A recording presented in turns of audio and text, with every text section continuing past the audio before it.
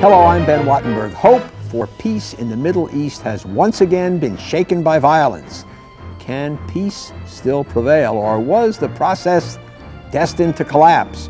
Joining us to sort through the conflict and consensus are Jeane Kirkpatrick, Senior Fellow at the American Enterprise Institute and author of The Withering Away of the Totalitarian State and Other Surprises.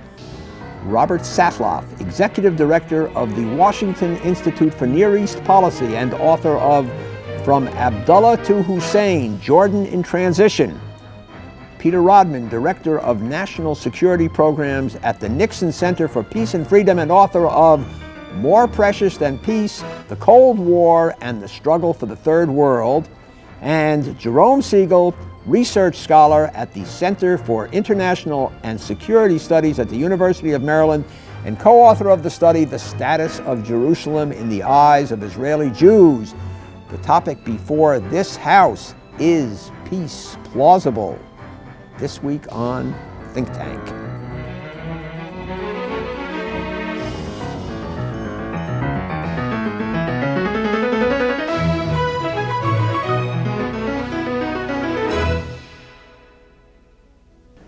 Four years ago, on the lawn of the White House, Israel and the Palestine Liberation Organization, the PLO, signed an agreement negotiated in secret in Oslo. It was hailed as the biggest breakthrough in the Middle East since Egypt and Israel made peace 20 years earlier. The Oslo Agreement, sealed with a handshake, brought great hope and then great disappointment. The essence of the agreement was simple: land for peace. If the PLO ended its domestic war against Israel, the Intifada, Israel would yield the Gaza Strip and part of the West Bank to a new Palestinian Authority headed by Yasser Arafat. In theory, this agreement was to end the struggle that had lasted for generations. Has that happened? In the 4 years since Oslo, Israel has undergone vast political change, but nonetheless has ceded some land. The Palestinian Authority has delivered some civil order. But, say observers, the PLO has not yet removed from its charter the clause calling for the destruction of Israel.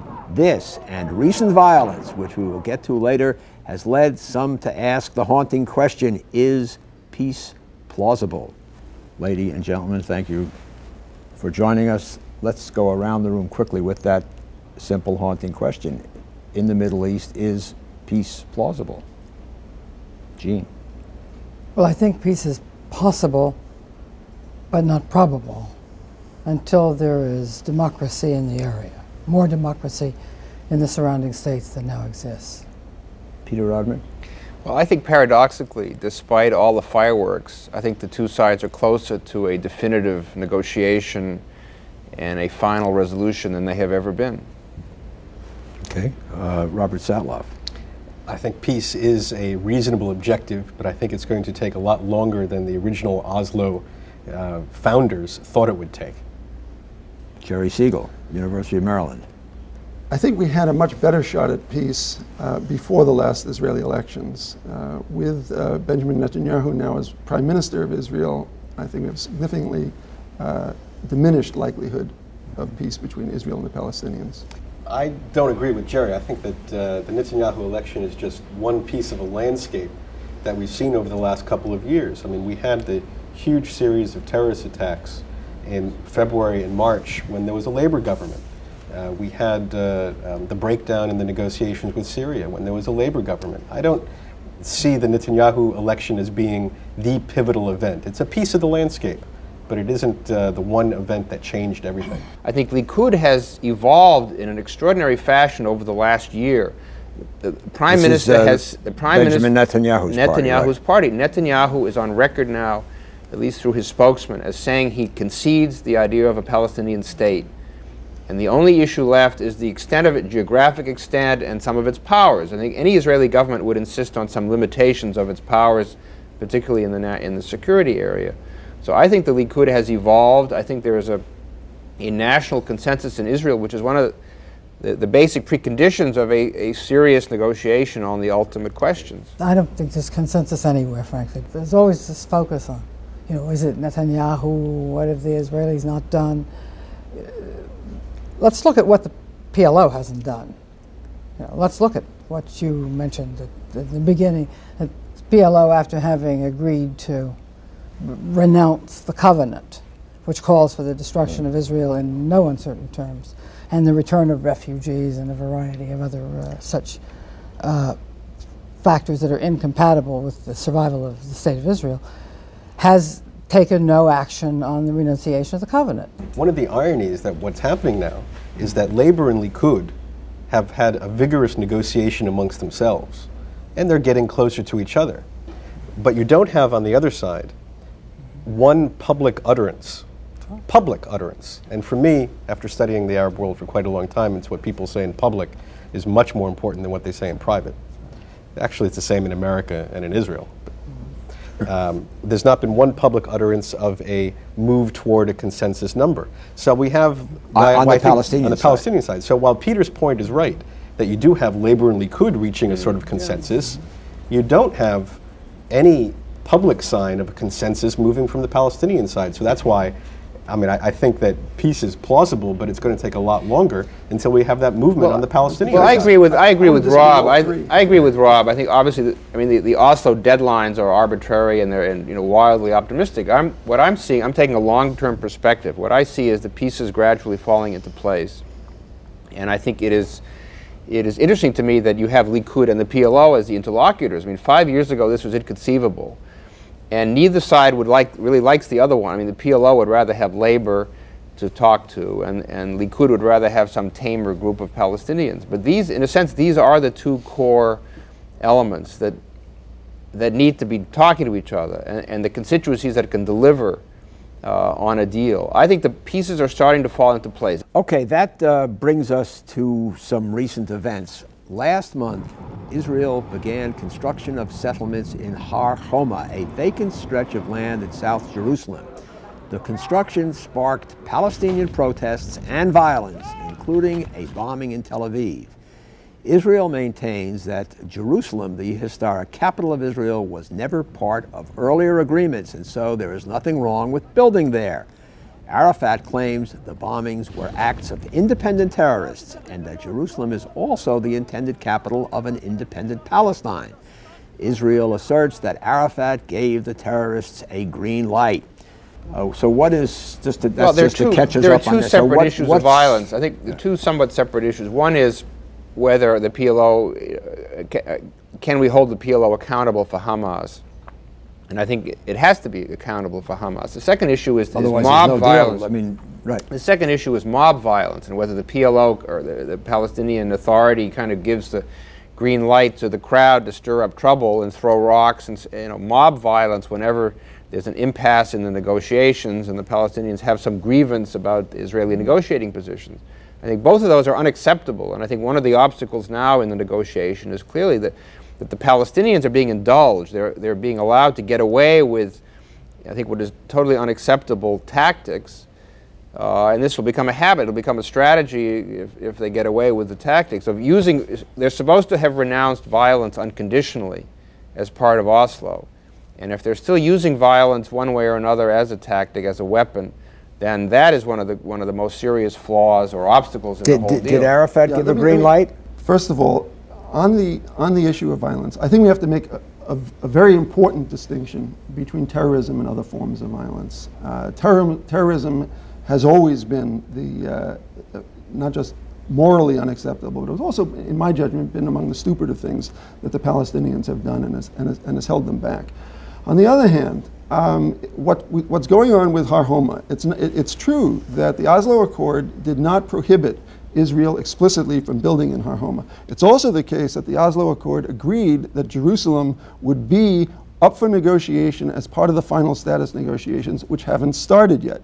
From a Palestinian point of view, if Israel starts constructing in some of the parts of Jerusalem that now remain open, such as the Har Homa area, if it starts constructing massive Jewish neighborhoods in there, what it's doing is it's unilaterally foreclosing the possibility that Israel agreed to in Oslo, which is to negotiate Jerusalem. So from a Palestinian point of view, what the construction of Har Homa is a violation of the spirit of the accord. This is just ridiculous, I think. But one thing that the Israelis and that Netanyahu proposed, and very quickly, after the withdrawal from Hebron, was to move to final status negotiations.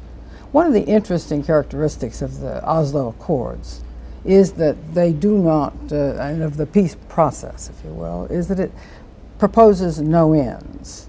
It proposes a series of Israeli withdrawals and of Israeli renunciations and no end. The only end that is, is one slice. It reminds me of Lenin's old salami slices. You know, you get one slice and then you get another slice. Well, but there was going to be a final status agreement. Well, except that it didn't say when the final status negotiations even would begin. It did. And Netanyahu proposed that that they go immediately to final status negotiations.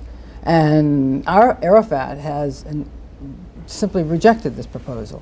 If they went directly to final status negotiations, then it would be possible to talk about what the final agreement would be, what percent. But that's what Arafat has Let Bob Sattler get I think what we're getting at is a basic fundamental problem in the core of the negotiating process that Oslo had. Right. And it may not be insurmountable, but it's a basic problem. Israelis and Palestinians looked at the same piece of paper and saw different things. For Israelis, this was a commitment from the Palestinians to end violence and a promise in return of a process that would not provide any clear outcome. It was a promise of a process. Palestinians looked at this piece of paper and saw it as the unpalatable postponement of the inevitable creation of a Palestinian state in all of the West Bank and Gaza and Jerusalem. But now we're getting close to that end of that 5-year period, and people are coming out with their desires for Jerusalem. Let me ask one question that kind of puzzled me. This panel has been artfully constructed to give a full range of views beneath the rubric of the legitimacy of the state of Israel. Now you can argue about, what its borders are and what kind of a Palestinian state or authority there will be, but it does not include so-called rejectionists, because we thought that would just be a food fight. Now, what is to prevent the following situation? When let's say a Palestinian state is established, Yasser Arafat is elected democratically as president, they have a place at the United Nations, everybody goes, says hooray, and then the rejectionists who are still within that new state of Palestine start taking out the salami knife again and say, aha, but we didn't get this and we're going to drop a bomb, and we didn't get this and we're going to drop a bomb, and then the Israelis give them a slice of salami, maybe and maybe not, and then they say, but ultimately, after all, there are, I don't know, a majority or not, but lots and lots of Palestinians who still would like to drive Israel into the sea. What is to give? How do you solve that? I assume you're not saying what's to prevent them from saying it. If they say it, no, fine. I didn't say but saying it, doing what it. you're saying is that is that if a Palestinian state comes into existence and it serves as a basis for further attacks on Israel, what Israel will do, and this is what will prevent it, is that Israel will respond militarily. And when you're dealing in a state-to-state situation, in fact, where Israel doesn't have responsibility for a people that's under its occupation, in fact, Israel will have a much freer hand to do this. Right, they would have to reoccupy Palestine. Wouldn't that be a great solution? Jerry's right in saying well, in fact, from a right-wing point of view, in fact, it will be a war situation. A war situation will be the one situation in which, just as Arafat or whoever the PLO is going to say, I was independent actors. You didn't give us enough. We told you that. That won't cut any water when there's an independent Palestinian state, and it shouldn't. An independent Palestinian state will be brought to conform to the same norms that occur in the rest of the world. If you use your state as a launching pad, just to say, Israel has a long tradition of responding militarily to cross-border attacks. Going back to the 50s. So this is, if you get a state, I'm willing to concede this principle that if there's a state, the state is going to be very vulnerable, and Israel will have a lot of leverage over a Palestinian state. And there'll be porous borders, and this won't be all that manageable. But I think a Palestinian state that makes peace with Israel and accepts certain borders, I think the political context changes too. I think it strengthens Israel's position if there's a serious violation of it. I mean, this is all kind of abstract now because they're not at that point. The Palestinians were interested for a long time in getting to final status. What they're not interested in is going to final status without getting some of the things that they were promised as part of the interim agreement. Now, what they were promised as part of the interim agreement were 3 withdrawals. They maybe led themselves to believe, maybe they were led to believe that those withdrawals would cover most of the West Bank and Gaza. The United States has talked about 50%. Okay, if Netanyahu is prepared to withdraw from what it would take, another 21% to get to the 51% withdrawal from the West Bank, I would imagine that you could start final status negotiations right now. Well, what the Palestinians don't want to do is abandon that.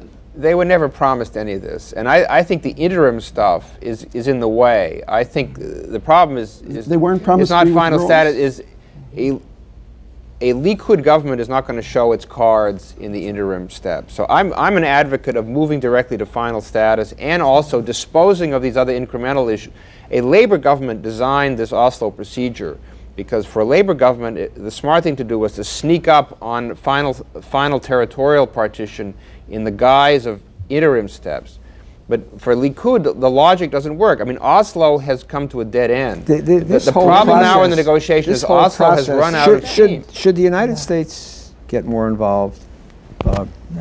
Well, the United States is involved. Bill Clinton is, views this as a personal achievement, the Oslo process with Yitzhak Rabin, and doesn't want to see it collapse. The question right now is, should Madeleine Albright go out to the region and try to put pieces back together? Should Bill Clinton invite them to Washington? I think at the moment, right now, it's probably not the right idea. Things aren't particularly ripe for a huge American investment right now.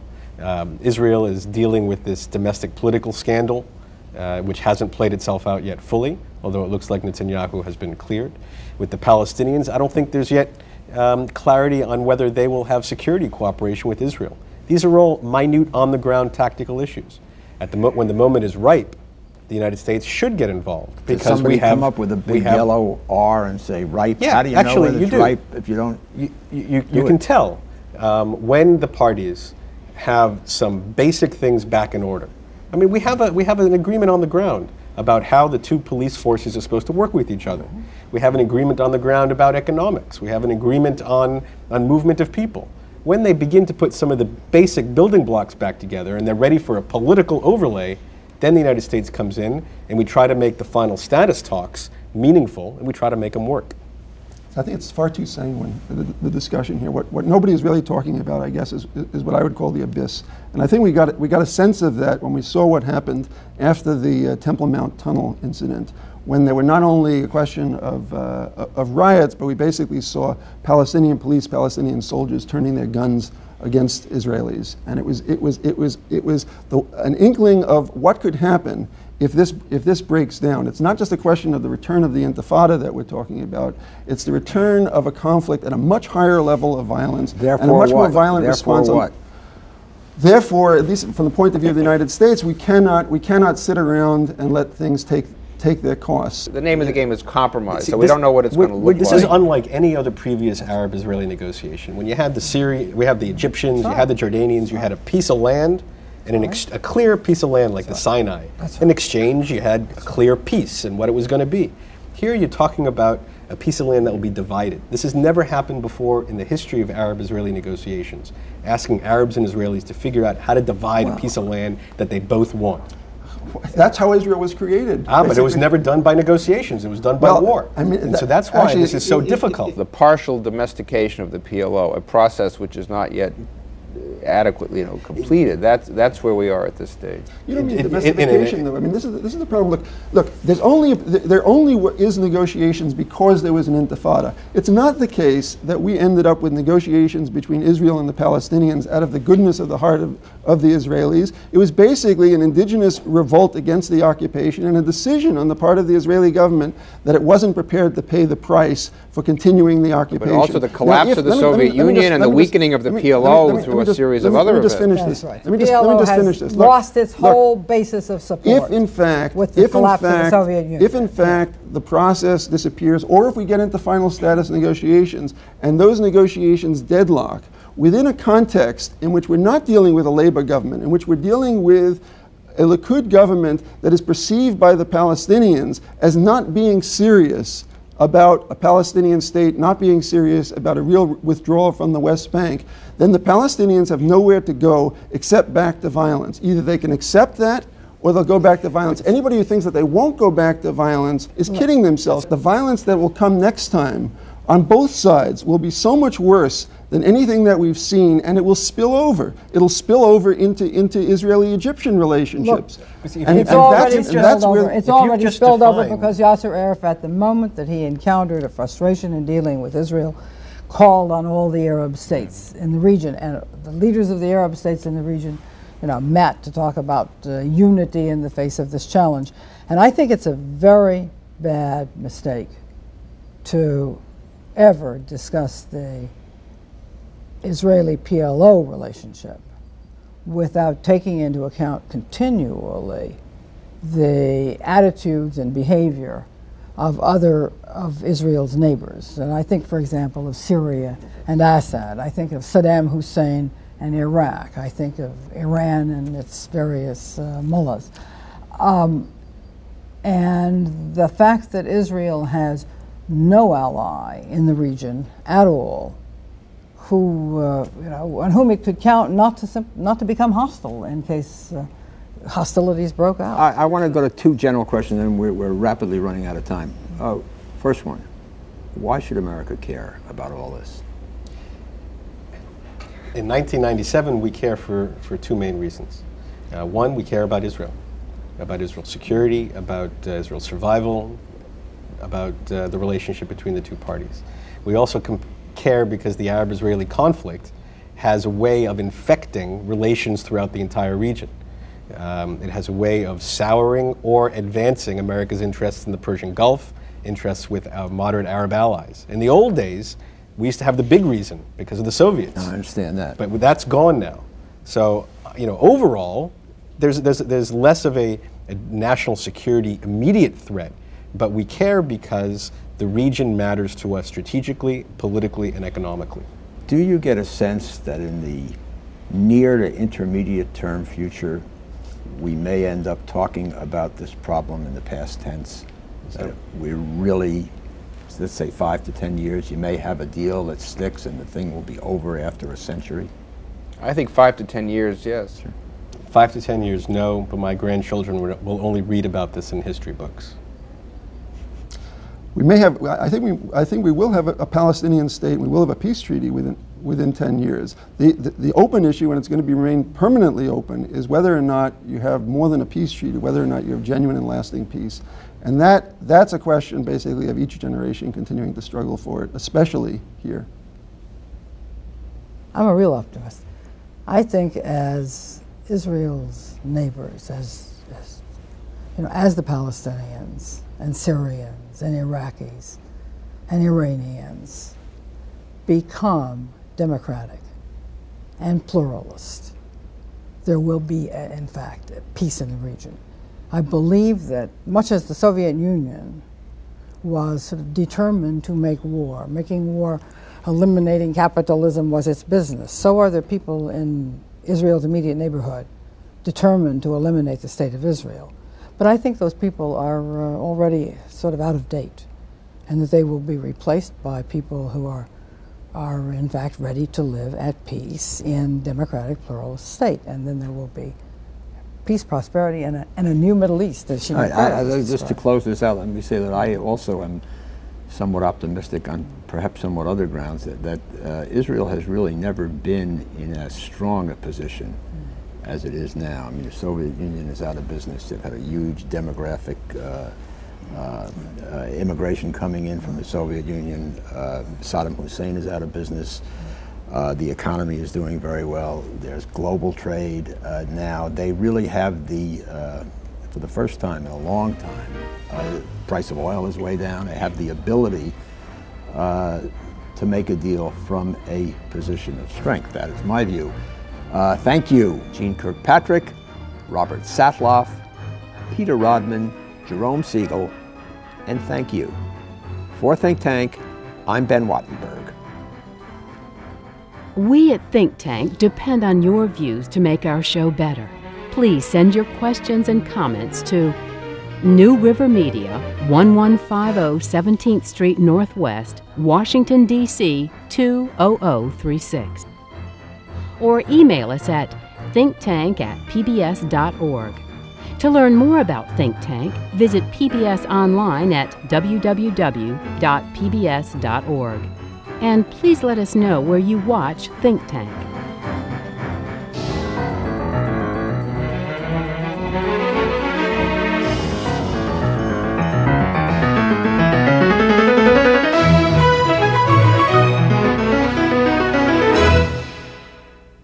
This has been a production of BJW Incorporated in association with New River Media, which are solely responsible for its content.